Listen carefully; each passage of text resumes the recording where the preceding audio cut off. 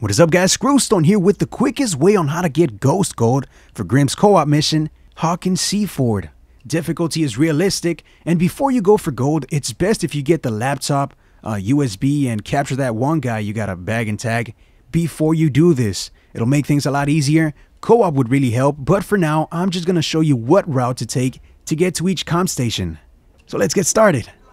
Keep in mind the AI will do different things in some playthroughs. So by the time you reach the middle of the second platform and they're not talking, you're gonna have to restart. Once you get to the end, go straight, drop down to the next side, climb up to the first left window where you can find the objective A. Don't go in there. There's gonna be a guy walking around that will go to the objective. Once he walks away, then you can hack.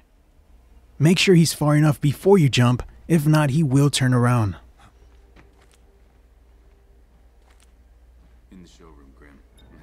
Once you're done, go back to the window and move on to the right side. This might seem a little difficult, but it really isn't. There's a guy above you, but the only thing you gotta worry about is the light and the camera. If the light hits you, then the guy above you will see you. If the camera hits you, you're fucked.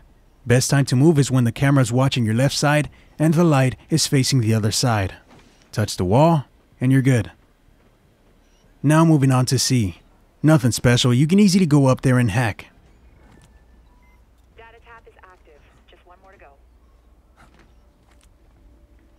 Once you're back down, grab on the ledge. If you hack C fast enough, you should have beat the sniper and the guy that walks around in this area. If you didn't, then hide behind cover. Once it's clear, move on to the left side where you can find a ladder. Go to the left window and shoot the box on the right wall with the silent weapon to turn off all lasers. Then you can move on and hack B.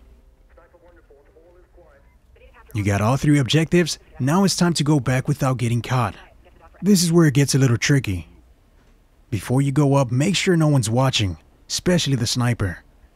I ended up taking a little longer than what I should have, but just to make sure it was clear.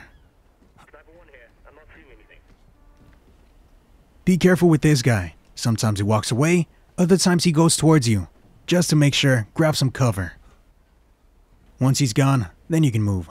Remember, some playthroughs will be different, but this is the fastest route to use to get to each objective. Once you reach this point, you can drop. Then go back the exact way you came from. Make sure you move at the right time. Some places are lit up and they will see you, so take your time.